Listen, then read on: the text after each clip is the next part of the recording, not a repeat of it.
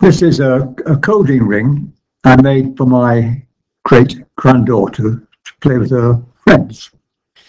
The ring can be used to send messages between the two of them. Each has to have a copy of the ring. With this coding ring, there are quite a lot of possibilities of letters.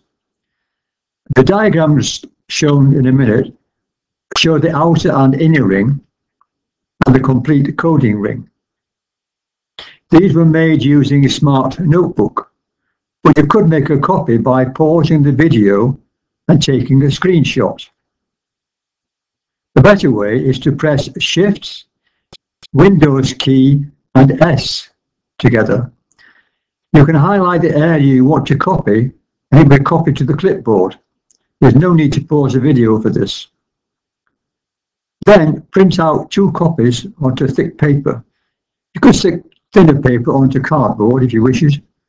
I've used a thin paper because my printer won't print very thick board, and I've laminated them, but you have to have a laminator for that. These are now on the clipboard. You can view the clipboard at any time by pressing Win key V, Windows key V. And then if you just open a page in maybe Word or Notepad, press Win key V, click on the image, and it will be copied to the page. You can try that. So we've got Shift, Win key, S. These are the 2 discs I made. The outer disc in yellow and the inner disc in green. Let's show how we copy these. You need to press Shift, Windows key, S. And now you see it's all, and I want to copy them both. I just draw air around them, leave go, and it's saved to the clipboard.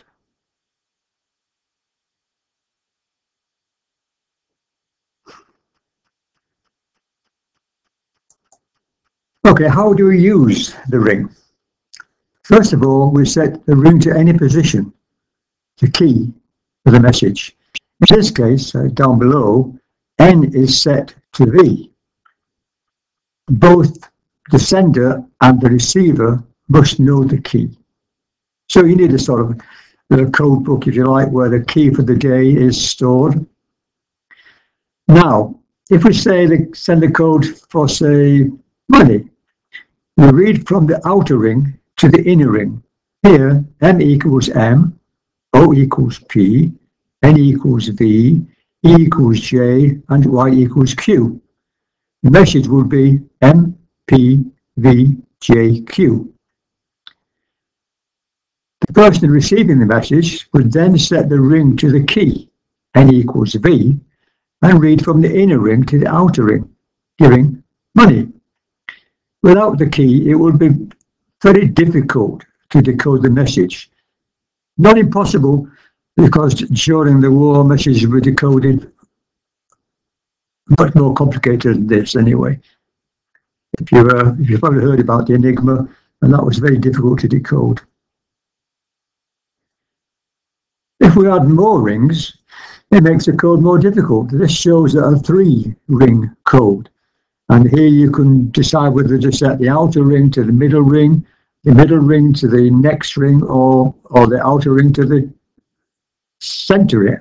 Quite a few combinations there to get the code. So this is the coding ring. I hope you will make it. It's easy to make. Now you can use that Shift, the Win key S to copy the bit, and also a Win key V to copy to a Word or whatever you like.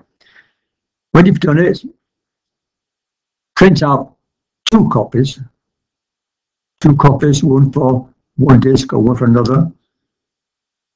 You can either put them on thick board if your printer will withstand a thick board, or you could just cut them out and stick them onto a thicker board.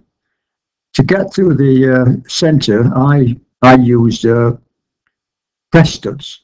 But there are all different ways you can make sure the rings rotate.